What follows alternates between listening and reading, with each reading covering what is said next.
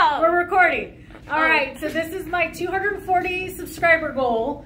What was decided was epic hair reveal. So I've got to figure out how many bobby pins I put. Okay, so let me turn a little bit so you can see the awesome rainbow hair. The awesome rainbow and how many bobby pins I use.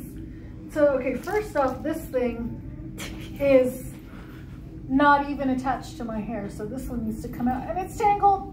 Okay. No. This one, thank you. That was my first ever hair wrap. Story time.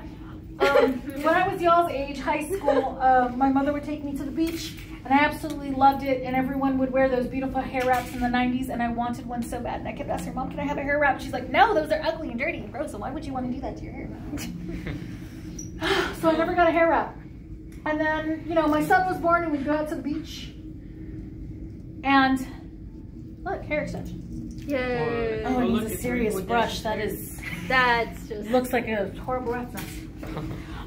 So I go to the beach, and we'd pass Little K's Boutique, hashtag not sponsored, with the hair wraps, and I'd be like, oh, I want a hair wrap. And my husband goes, so get one. I'm like, oh, but then I'd hear my mom's voice in my head.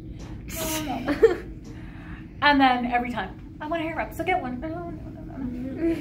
And finally I went, I want a hair wrap. And my husband said, so get one. And I'm like, no. And my son cuts in with, you're the mom now. And I went, I'm the mom now. I can give myself permission. So I've given hair wraps. Whoa. Wow.